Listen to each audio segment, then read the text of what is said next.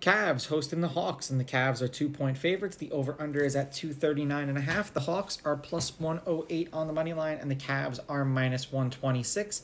These are the overnight odds. They're going to change the closer we get to tip-off tomorrow. Thank you for everyone who has joined my Discord and who continues to join it. If you've not done so yet, you could do so by visiting my website, rawsportstalk.com, or clicking on the membership tab in any one of my social media profiles. It is a paid membership, but it will give you access to my best bets and my stats.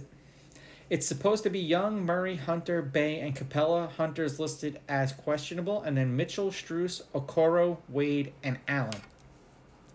Lineups have not been confirmed. That's just who's supposed to be on the court, and the Hawks are playing back-to-backs. They were in Toronto. Not a far flight from Toronto to Cleveland for those who are geographically challenged. Head-to-head, the Hawks are 7-3. The home team is on a 4-game winning streak. The home team is 8-2. The favorite is 8-2 on the money line. The favorite is 7-3 against the spread. The under is hitting their last two. The under is 6-4, and the under 239.5 is 7-3. They played each other once this year in Cleveland, and the Cavs won that game 128-105. The Hawks are 1-3 in their last four, 239, 251, 263 points, and then 229 points. They lost by 11, they lost by 7, they lost by 7, and then they won by 21. For the Cavs, they're on a 3-game losing streak. They are 1-3 in their last four.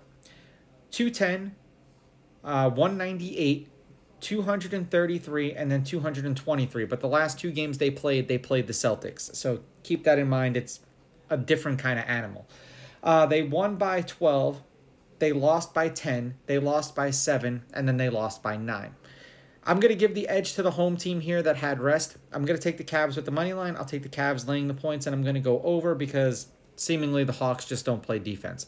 These are just my picks. If you disagree, please go with your gut, and please bet responsibly.